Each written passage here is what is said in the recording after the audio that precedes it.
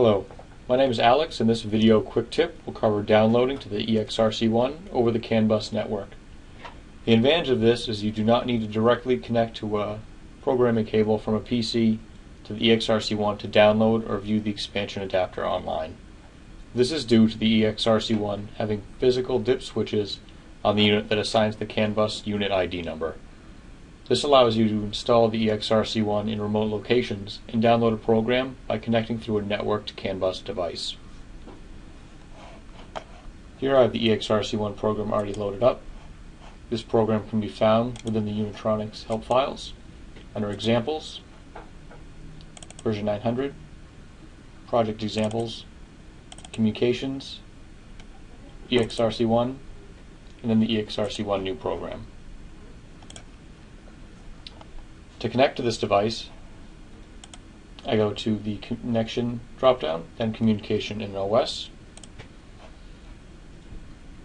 and I am connected to a Vision 570 controller over serial, so I am still going to be using our network settings of COM3, and I will change the baud rate to 57600 for the EXRC1.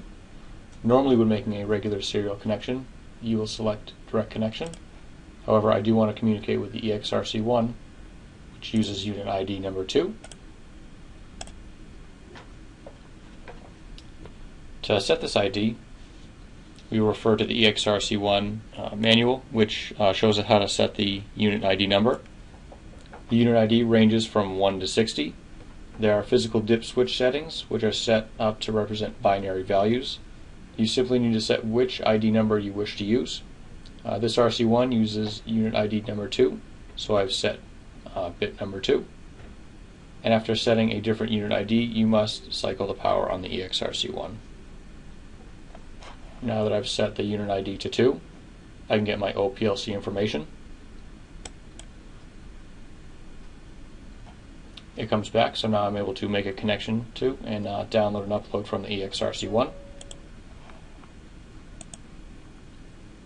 Then I can download my program directly.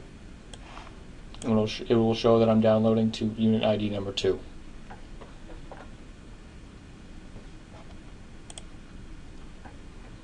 This concludes this helpful quick tip. I hope you found the information helpful. If you have any questions, please feel free to contact us at support@unitronics.com. Thank you.